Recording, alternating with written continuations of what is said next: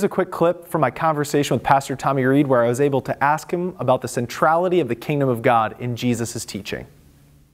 Well, thank you so much for checking out this video. We have the incredible honor to sit down with Pastor Tommy Reid, who is really a hero in the faith, and you may or may not know him, but in just a few moments you're going to hear really about a doctrine, if you will, that you were able to really pioneer, or I should say maybe bring back onto the scene, a biblical doctrine that now is commonplace, but it's really the idea of the kingdom of God breaking in today. You wrote a book a few years ago now on the kingdom now but not yet. Could you tell us a little bit about that and maybe some of the opposition you ran into?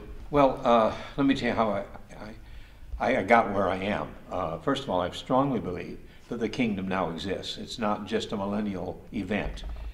Jesus left us with the kingdom. He said the kingdom is now here. And as long as the king is here, the kingdom is here. I mean, you can't separate the two. And when you look at the scripture, what I found when God began to speak to me, and I'll tell you how God spoke to me in a minute, when you realize that everything Jesus talked about was about the kingdom, and I had to answer the question, if all I said was about the kingdom, then how can that be relegated to the millennium? It has to be now. Otherwise, his teachings aren't even relevant until we get to the millennium. Sure. We're going to take all the red letters and take the, well, we don't have to believe that until the millennium. Wow. Now, how it happened to me was that God began to speak to me to read the red letters. What did Jesus talk about? And the only thing I saw him talk about was the kingdom.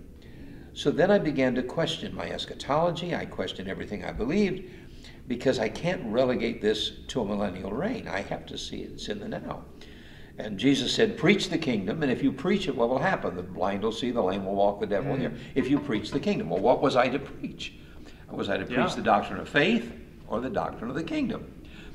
So one day I was, the steel industry in Buffalo was a steel city. The city of Buffalo was ready to experience its greatest trauma in that they were closing down Bethlehem Steel. And I was on the top of the Father Baker Bridge and looked down at the steel plant. Now, my wife worked there. She was in the office at Bethlehem Steel. It employed 25,000 people. You take 25,000 jobs out of a city like Buffalo, and then you take the 50,000 or 100,000 peripheral jobs, all of a sudden, they close a plant and the city loses about 125,000 jobs. What's going to happen to the city? As I'm driving across the bridge, I hear this voice, and the Lord says to me, I know it's the Holy Spirit, from deep within here, I heard these words, do you have enough faith to say to the dying bones of that steel plant, rise and walk again? And I knew it wasn't just the steel plant itself, it was the city, it was the spiritual part of a city. Do you have the faith to say that? I said, that's not my question. I'm not responsible for a steel plant.